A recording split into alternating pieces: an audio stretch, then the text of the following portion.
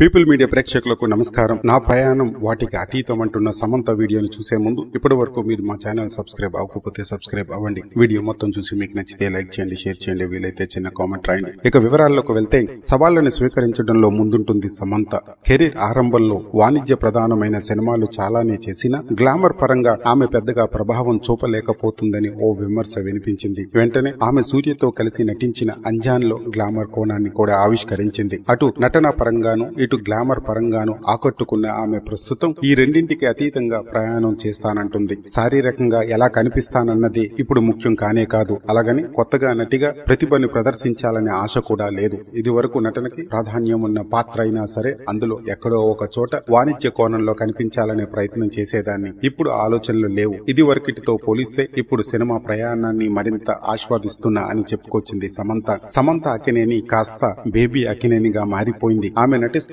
ఓ baby cinema ప్రచారం ఊపందుకుంది. అందులో భాగంగా సమంత తన ట్విట్టర్ ఖాతాకి ఉన్న సమంత అక్కినేని అని పేరుకు బదులుగా బేబీ అక్కినేని అని రాసింది. సెట్ లో చిత్రీకరణ జరుగుతున్నప్పటి ఓ ఫోటోని ట్విట్టర్ పంచుకుంది. ఆ ఫోటో వెనుక సంగతి గురించి చెబుతూ, ఇది సినిమా చిత్రీకరణ మొదలుపెట్టిన రోజు తీసిన చిత్రం. నాపై సన్నివేశాలేమీ తీయలేదు, కానీ అది నాకు చదవటానికి ఉపయోగపడిన రోజు. లెజెండరీ నటి అయిన లక్ష్మిని అనుకరించటం, ఆమె ఎలా నడుస్తుంది, ఎలా మాట్లాడుతుందనే విషయాన్ని గమనించా అని స్పష్టం చేసింది సమంత. మరిన్ని మంచి వీడియోస్ తో మళ్ళీ కలుద్దాం. Stay tune to our channel. Please subscribe. నమస్కారం.